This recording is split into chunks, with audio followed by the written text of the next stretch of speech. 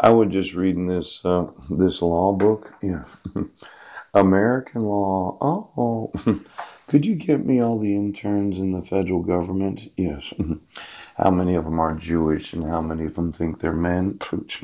That doesn't mean lesbian. Okay, they know the difference. Yes.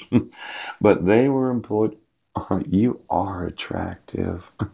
Why don't you volunteer to visit the 100 best places of 2018 for the next 50 months? Yes. And just wear a shirt that doesn't fit.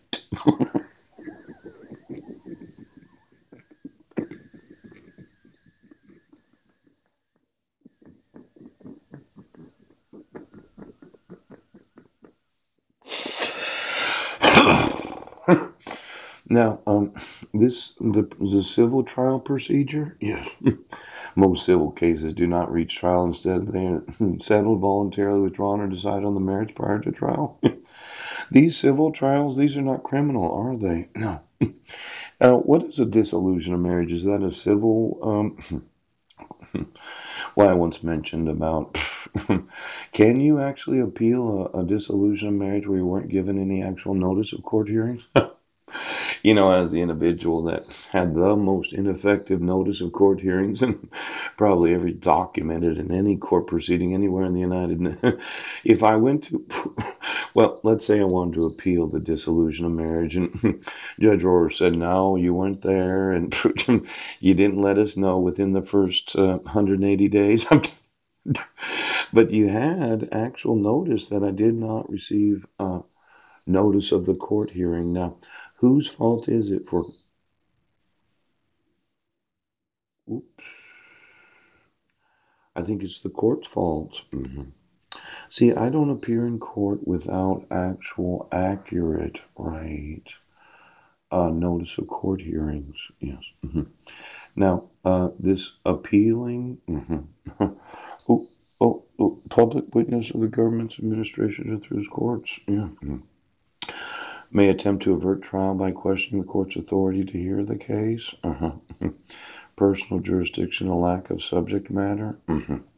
Now, two the most significant bases for this challenge are lack of personal jurisdiction and lack of subject matter jurisdiction. Cool. That's what it says in the VAWA approach.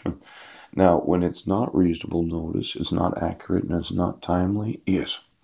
How can I actually appeal a court decision without ever getting notice?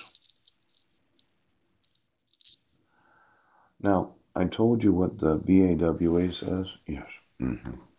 Reasonable, accurate, and timely notice is what would be defined as protecting the respondent's due process rights. Yes. Um, but this thought of issuing a dissolution of marriage where the court 2 days after received notice that I did not receive notice of court hearings, exactly whose obligation is it to motion the court? My obligation or yours? Now, subject matter jurisdiction concerns the competence or power of a court to hear a particular kind of case. It is rarely concerned in state litigation because the state's law gives its courts power to hear any sort of civil case. Yeah. Subject matter jurisdiction is in contrast to major concern of the federal courts, which are courts of limited jurisdiction. Their power to hear a particular case must be authorized under the language of Article 3 of the Constitution. Authorized by a state, most issues of federal subject matter jurisdiction involve questions of statutory interpretation. Now, when you don't give me reasonable, accurate, and timely notice because there's no attempt of service, well, exactly who has personal subject matter jurisdiction? Does it the court that issued the dissolution of marriage? I don't think you had personal or subject matter jurisdiction when you received 2 days after issuing the dissolution of marriage notice of unclaimed mail.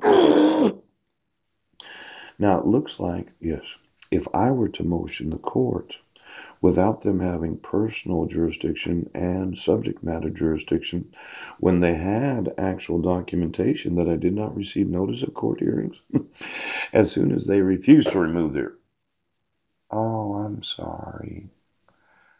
you don't have jurisdiction or subject matter jurisdiction to hear me motion a court where I was not given reasonable, accurate, and timely notice of court proceedings. It looks like, courts, district and superior courts of counties, yes, in each and every state of the United States only have jurisdiction, yes, when there's reasonable, accurate, and timely notice. See, if I were to motion the court, you would think you do have personal jurisdiction and subject matter jurisdiction, yes. But when I inform you that you don't, as in you have no policing power, you have no authority of law. When I inform you of what the law says, and you sit there as a judge saying, well, he should just motion the court if he has a problem with what we do. You had no personal jurisdiction or subject matter jurisdiction without reasonable, accurate, and timely notice of court hearings to the respondent, yes. Without the signature of the petitioner, yes.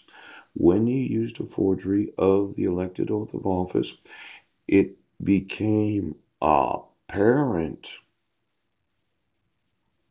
there is no personal jurisdiction or subject matter jurisdiction. Now, maybe the judges in Clallam County would realize it's not that I just don't have jurisdiction. You didn't have personal jurisdiction. That could be one of those lawsuits. Now, your remedy was, yes, Mr. Cowgill, Mr. Nichols, Mr. Hawes. Why don't you give me every judge in each and every county of the United States and all their sheriff's departments? For every one of them that knows from yesterday that I said I'm going to sue you every day, yes, this is going to be damages upon damages upon damages for every fucking day. You understand, Bill? Using a forgery, right, of a public officer, yes, means you have no personal or subject matter jurisdiction. Issuing a court order, yes, where there was no timely, accurate, and, just a second here, reasonable notice to myself. You never had any personal jurisdiction or subject matter jurisdiction to issue the protection orders, issue the dissolution of marriage, yes, or arrest me for any fucking allegation of crime. The state of Washington has no personal or subject matter jurisdiction. Now, what federal, you're getting sued, Mr. Cowgill, for saying my only remedy was to motion a court that never had any jurisdiction. Oops, sorry. Now, why don't you give me my sons, you piece of shit? And realize that when you used a forgery to issue a court order and you had me arrested multiple times for the allegation of violating it, yes, that you dumb